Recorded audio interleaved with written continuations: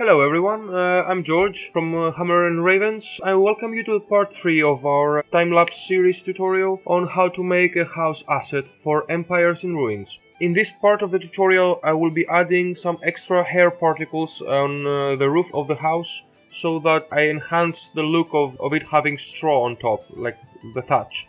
So yeah, I'm in no way an expert in hair particles in Blender, but by using this very simple technique of adding some extra hair and combing them a bit more, I think it really enhances the look of actually having thatch on top of the building. So let's go on to watch how I did it.